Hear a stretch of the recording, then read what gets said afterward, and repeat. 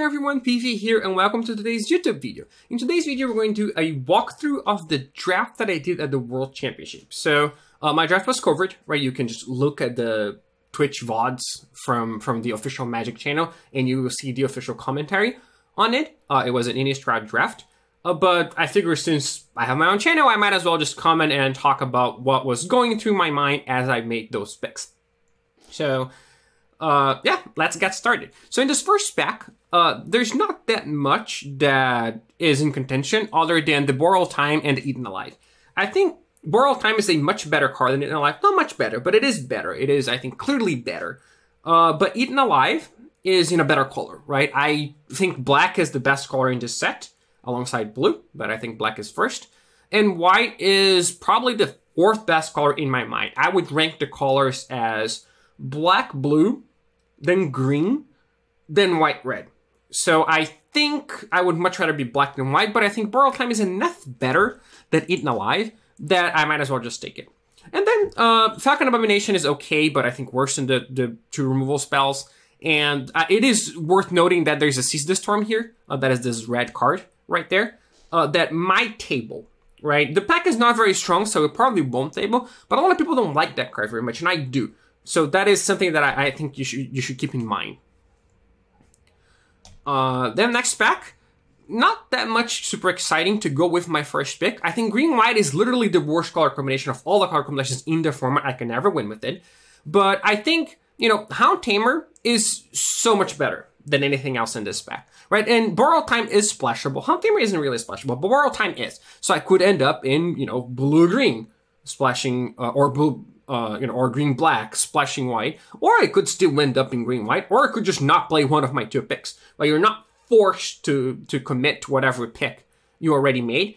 And this is something that you're going to see a lot in this draft, and how it is a reflection of how I draft in general.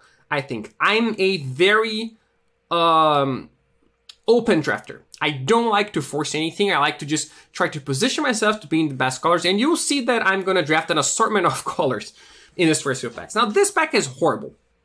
The best card in it is the Vampire Socialite, but that is strictly a black-red card, and it, you know, it's quite good in black-red, but black-red is not a great combination, and I don't have any black or red cards yet, right? So if it was a green-red card or, you know, a black-white card, I could at least play one on my first two picks alongside it. This card I certainly won't be able to.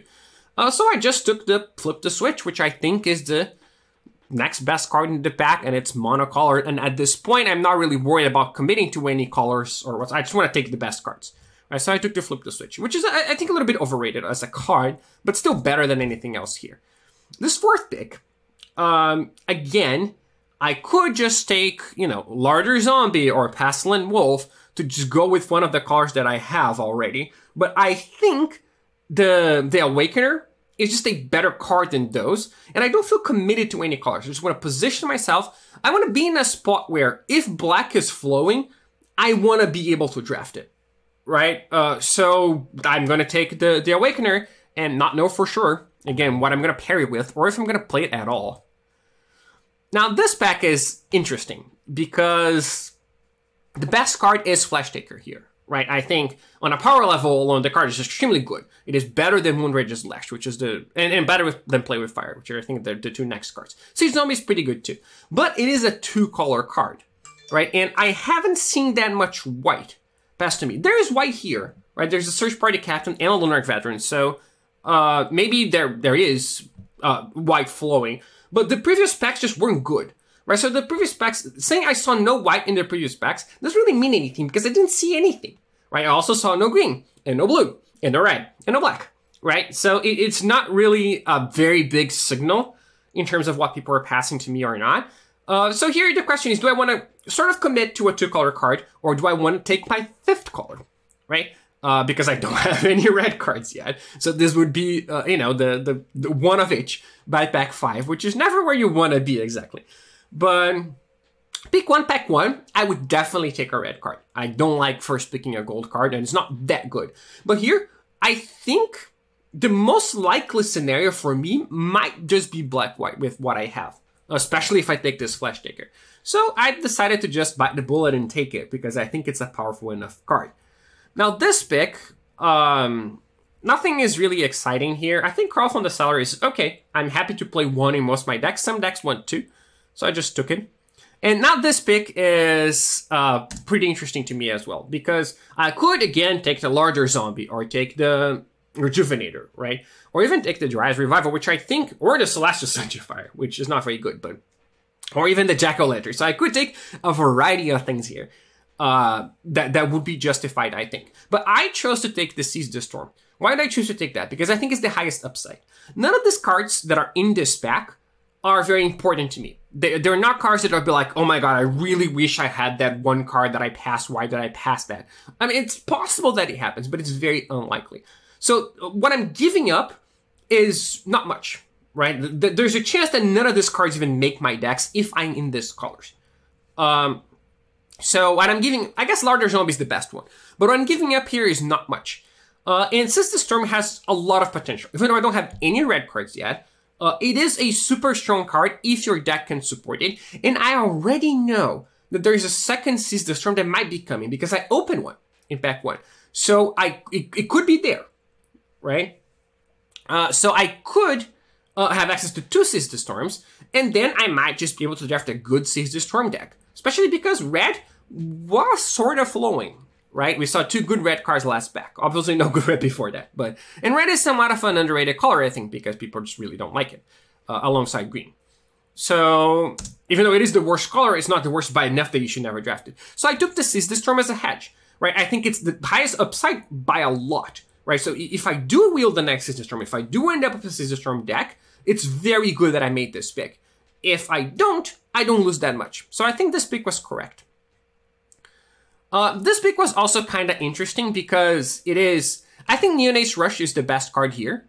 That's the zap, right? The 1 damage to each thing, and you draw a card. But I could end up missing Unruly Mob if I do draft a black-white deck, right? Because Unruly Mob is not a very good card, but it is okay in white-black. It can be good in white-black. So the choice is between the Mob and the Rush, and obviously if I'm counting on wheeling the next Seize the Storm, then the Rushes are going to be a much, much, much better card. Right, but right now, I'm more likely to be black-white than anything else. So, it's kind of tricky. Here, I think this pick is, it might be one of the hardest picks in the draft. I ended up going for the Neonate Rush, but I couldn't fault you for taking the Unruly Mob. And just, you know, if you do get the other Seize the Storm, you can try to get spells later. Here, I didn't get the other Seize the Storm, which is pretty disappointing. So I just took, I think, a black card here, the Bat Whisper, which is okay in black-white. It's very easy to force through damage early on, especially stuff like Flash Taker, and the token has value. Here, Blood Pact or Brimstone Vandal. I took the Vandal because I don't like Blood Pact that much. Some people said they would have taken Blood Pact instead because you might go black-red spells, which is not really a deck that I've ever drafted.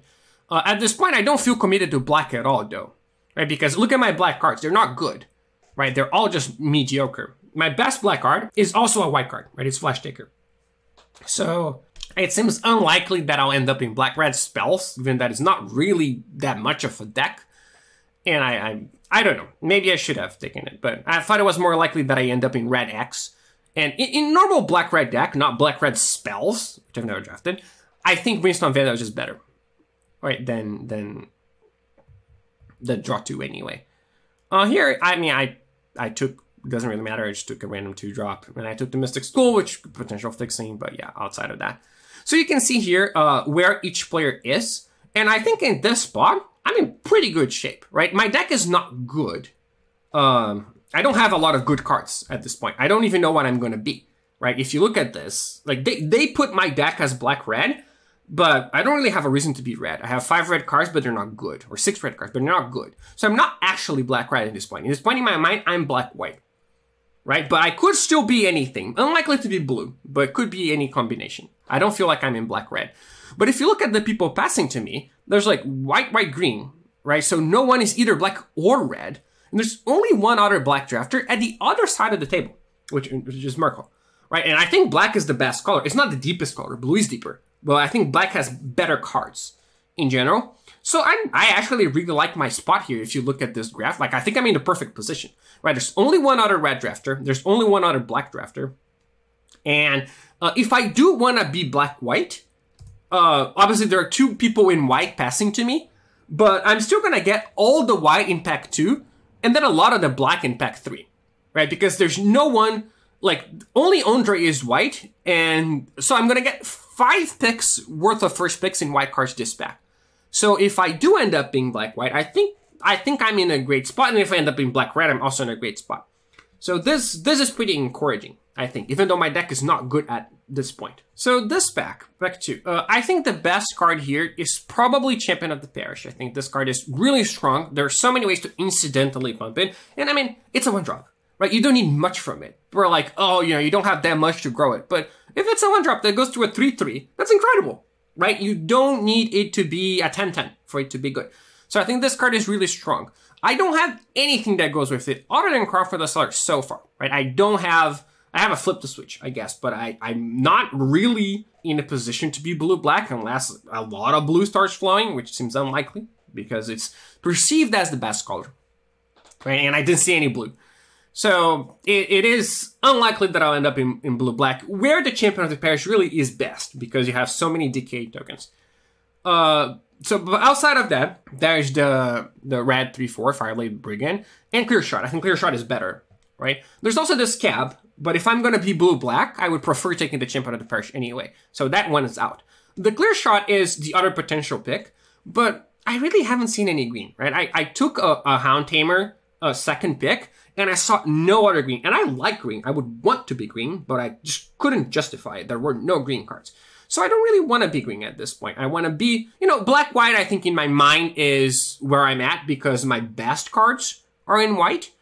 And black just pairs much better with white than red does. And my red is just bad, right? I have 6 red cards, but I don't really want to play them. So I think I'm most likely to be black-white here, and I think Champion of the Parish is the best pick for that. Which is what I took. Here, pick 2, this is the defining moment, right? This is the moment where in my mind, I sort of commit to black-white. I think I could take that bonus Sprout, for example. I think that card is actually quite good. But again, I didn't see much green. I'm expecting to see green in this pack because I also passed no green, right? But I didn't pass much of anything. The packs were not very strong. But I think this is the moment where I sort of commit to black-white. Like, still sort of open in my mind, right? I can be other things, but I'm also just likely to wheel a reasonable, not likely, but it's possible I will a reasonable white card here. So I decided to just take what I think is the best card that I can play, which is a Flash Taker. And this gives me a direction, right? So now I have, if I am black-white, I have 7 cards so far. And it's the beginning of pick 2, so pack 2. So it's not great. Here, pick 3. Nothing is too great. Even Alive is pretty good, actually. But there are a bunch of cards that I would be okay playing here, right? The Search Party Captain is okay. The Siege Zombie is, I think, pretty good in black-white. And I do have the Champion of the Parish and the Crawl. So this was the thing that gave me pause the most, right? I just take Sage Zombie or Eaten Alive. But I think Eaten Alive is enough better than Sage Zombie. Eaten Alive is also quite good in black-white because you have all those tokens to sacrifice. So I think I just took the Eaten Alive, and I'm hoping that I can get more Siege Zombies later. Here again, a tough pick, I think. Olivia's Midnight Ambush is normally much better than Siege Zombie, right? It is levels above. But I'm playing black-white, which is the worst deck, I think, I'm manipulating day and night. I mean, I guess blue-black is similarly bad. But there are not that many ways to make it night, right? So you're counting on your opponent to make it night.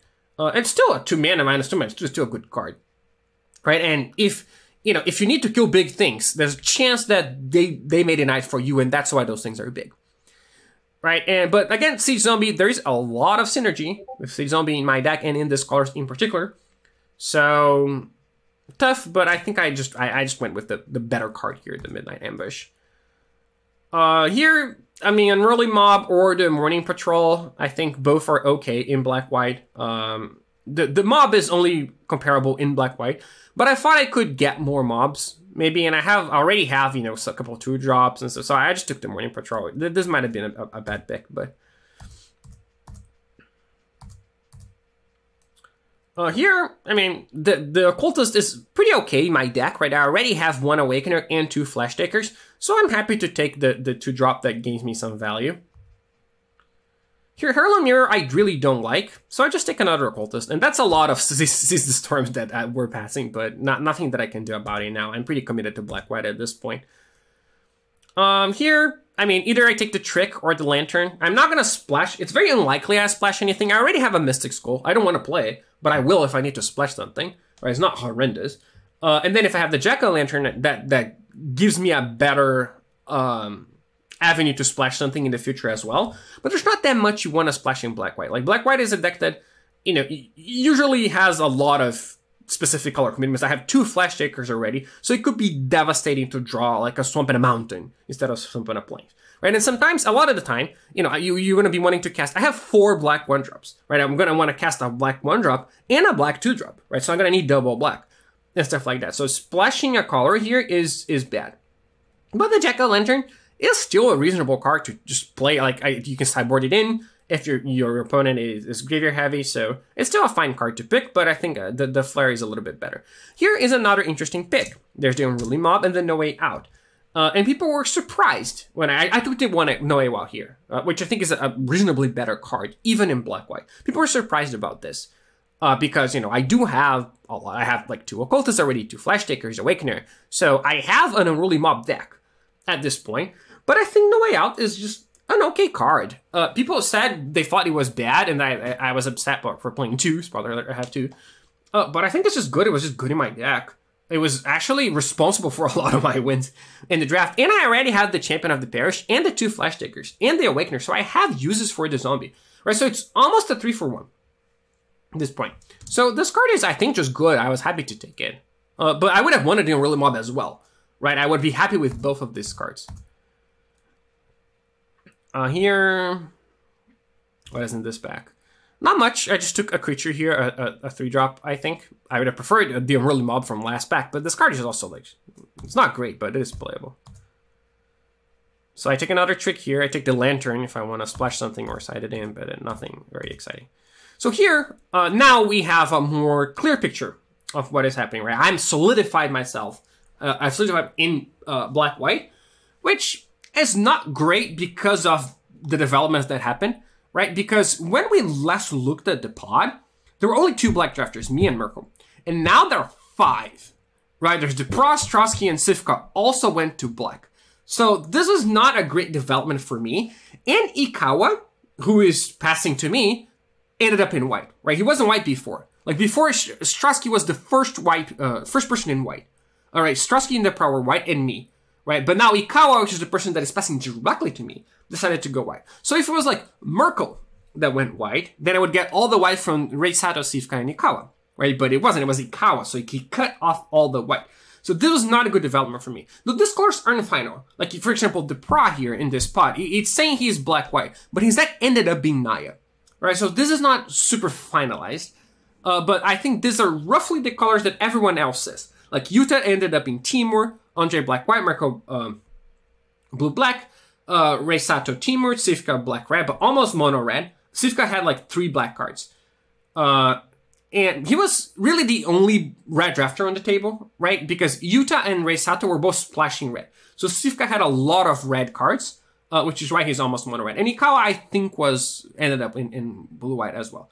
So everything here is correct. Not correct. Everything here is as it ended up being, except for Depra, who became an Aya drafter. So there's one fewer black drafter. But definitely a much worse position for me here than I was in the previous draft, right? The spec 2 was it did not make the table in my favor.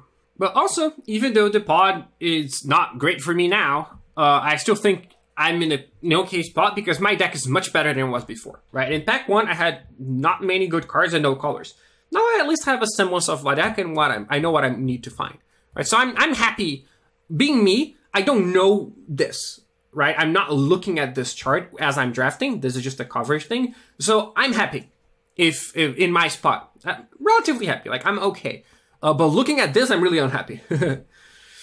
Here, I mean, not much to take, right? I'm definitely going to take the Wrath here to vanquish the Horde. This is a card that is very good, but it does get worse because we have decklists, right? So because since some people are on coverage like me, it is only fair to give everyone else's decklist. Otherwise, everyone would know my deck and I would know no one's deck. So decklists are public here. So everyone's going to know I have a Wrath, which makes it much, much worse.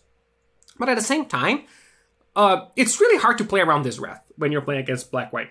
because they just gum up the ground so much and have like these incremental advantages and stuff that you kind of have to overcommit, but you have to play your stuff. Otherwise, they'll just nick and dime you to death, right? So I think even if you know about it, it's still quite good against you.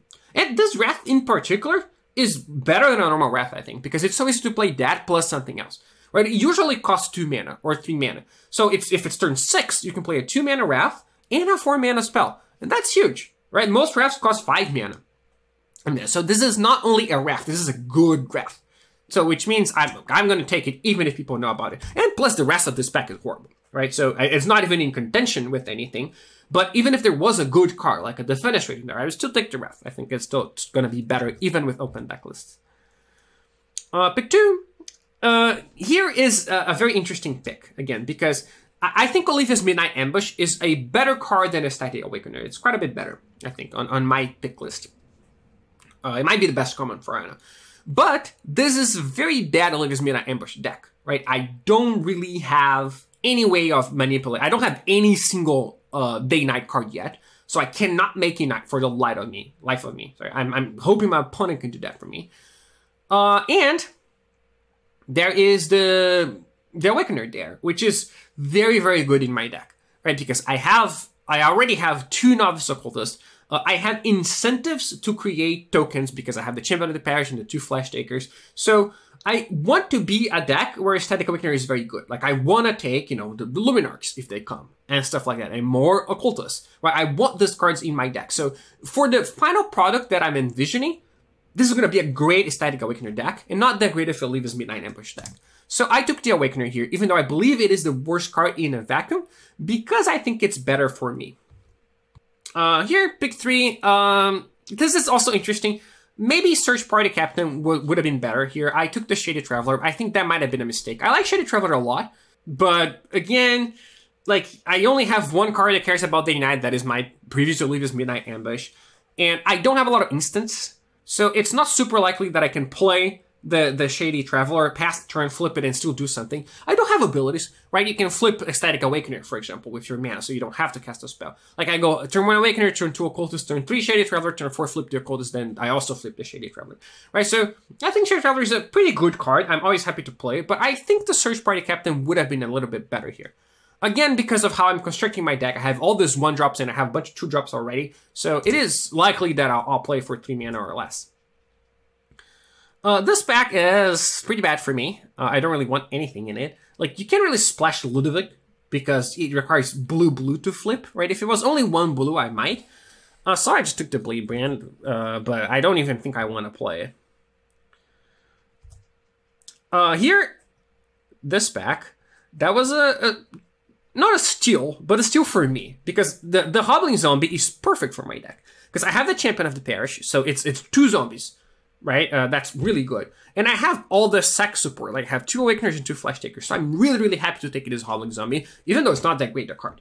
Right? It's not earlier than it should have. It's not later than it should have been. Right? In fact, I'm taking it earlier than normal. But I would just be very happy to just take 3 more Hobbling Zombies over the course of this draft, because it is quite good in my deck.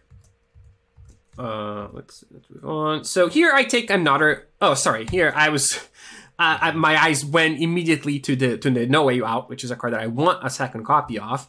But I mean, there's a Foul Play in here, right? And Foul Play is just a premium card. I'm shocked that this was the most surprising pick of the draft to me. Like, this is a first pickable card, right? And this is very late. This is pick 6. So I'm really happy to take Foul Play here. It's better than, I think. I mean, I think it's better than any common, but you might take Oracle over it. But it's better than a black common, right? Better than a white common, I think, for sure. Here I took the Behemoth, which is a card that I don't really like very much, but I mean, I do have a deck that is suited for it, and I thought I might just sideboard it in versus green decks that don't have a good way of killing it, green-red decks. So I took it. Here I took Rotten Reunion, which is a card that I'm okay about playing. Some people, I don't know, hate it, like Siggy, which happens that he hates it, but I think it's okay. I don't mind playing it, and in this deck, I think it's actually good. Right, because I have the Champion, I have the 2 Awakeners, the 2 Flash Takers, and the instant speed is actually pretty important because, sometimes you just pump your Flash Taker or your Awakener or your Champion at instant speed, right? It comes out as a surprise. So that's pretty good. And the exiling aspect is also not bad because I do have a somewhat grindy deck. So I expect the games to go somewhat long. Like I have a Wrath in my deck. So there will be cards in my opponent's graveyard that I want to take out. So I put this in my sideboard originally, but it should have just been in the main. Like this is just a good card. I would have played the second one if I could. Yeah, you say I bring it back here. I was like, wait, no, this is actually quite good in my deck. Here, I took the Scarecrow because, you know, it's a 4-mana card. And again, I think the hating on their graveyard has value for me here because I do expect the games to go somewhat long and cards to go in the graveyard. I have removal, I have discard spells, so I want to be able to hate on people's graveyards. And this gives me a second card to do that. Here, the second No Way Out, I'm pretty happy to play. I think this card is, again, pretty good in general. And I think I don't get anything else here. I mean, I take the Elementalist because I have a Seize the Storm. Maybe I'll want to splash both of them. It's unlikely, but yeah, and here there's nothing else. So you see, it seems like people are not super happy in general. This is what I ended up with. So yeah, this is the final colors. So the Pro changed into Naya, and Takahashi added 2 splashes, but other than that, it's the same as the previous pick. So what I submitted. Right, I played, this is 24 cards here. I played this, exactly, minus Flare of Flame and minus Blade Brand, and plus the 5-drop, 7-drop, rather, what is it called? The Lurker, right? The 7/6 manas that you have to sacrifice something to play. Because I thought I was kind of lacking ways to win the game, so I wanted this big creature, and I have fodder for it. Right, and I also played the Scarecrow, which is a card that I normally don't like, because I just wanted a creature. I don't have that many 4-drops. It's a reasonably sized creature. It's not great, obviously, but like 3/4 is okay. It's not embarrassing, right? And I thought again that hating on their graveyard would have value. So I thought the card was better than it looked. I think my deck ended up okay. It ended up not great. But I also thought that the table was not good in terms of what we opened. There weren't that many good cards, right? I wasn't really passing anything super strong, right? It wasn't like I drafted and then I ended the draft and I was like, oh, I really should have been red. There was so much red flowing. Or, you know, I can't believe I passed so many good green cards. It just didn't happen, right? So, my deck wasn't great, but I didn't think anyone's deck would be great. And I think that was kind of true. I think, you know, Yuta Takahashi's deck was probably the best on the table. It was quite good. He had 2 ants and he had the 4/4 Dragon Bomb, right? So I think his deck was meaningfully better than mine and better than any other deck. And he ran 0-3, right? He had to run the tables in Standard, which is pretty ironic because he had the best deck in the pod, I think. But other than that, I thought my deck was like probably tied for second with like 3 other decks, right? There were some decks that were meaningfully worse than mine, I think, and a lot of decks that, about half the decks on the pot were about the same power level as mine. So I was okay with where I ended up. I expected to go 2-1, I think, once I submitted this, but obviously without knowing what people were playing, right? It's possible that there were many good cards and many good decks, just not near me. So I could be negatively surprised in a spot like this. But I expected to go, you know, more likely 2-1 than any other result, but maybe 1-2. And I did end up going 2-1. I beat Ray Sato in the first match. He was playing Timur. He had kind of bad draws. I had good draws. It was pretty easy game, all things considered. Then I lost to Andre, which was a really, really close game. I think I might have played a little bit bad in certain spots, but it came down to him having to top deck a pump spell to kill me the turn before he died. And I think my deck was better than his. Overall, I think my card quality was higher. He did have better cards. He had the Morbid Opportunist, which is incredible, and he had the 3/1 Adversary, the White Adversary, which is also incredible. They're both, I think, better than any card that I have, right? But the rest of my deck as a deck, I think, was better than his deck as a deck. And I think I got kind of unlucky to lose to him. And then I beat Yamoritz Merkel, who was playing blue-black. I mean, his deck was okay. It seemed better than he was, I think, because he had 2 of the scabs that pump your zombies and a bunch of zombies. And his deck seemed quite good, 2 oracles. But in practice, I think it didn't play out that well. I think he did get a bit unlucky versus me as well. He flooded a bit, but I ended up beating him as well. I think our decks were of similar power levels. Maybe he was a little bit better. than mine. So I went 2-1. I think I should have realistically beat Ray and beat Andre and lost to Mirko, maybe, if all things went, you know, according to how the decks look like. So my end result would have been a 2-1 anyway, just flipped around. If you like my work and want to support me a little bit more, make sure to check out my Patreon page. It's patreon.com/PVDDR, and you can get some extra perks while supporting my work in there. And special thank you to my biggest supporters, Adam Racing, Adrian Camilleri, Foxy, Fernando Vizeu, Jian Jian, Igor Petrov, Joey, Juan Chao, Calvin Peng, Kevin Massey, Lawson, Mattia Giardini, Nate, Silvia Leticia, Thomas Pocorni, Dimitri. I really appreciate the support, and I'll see you next video.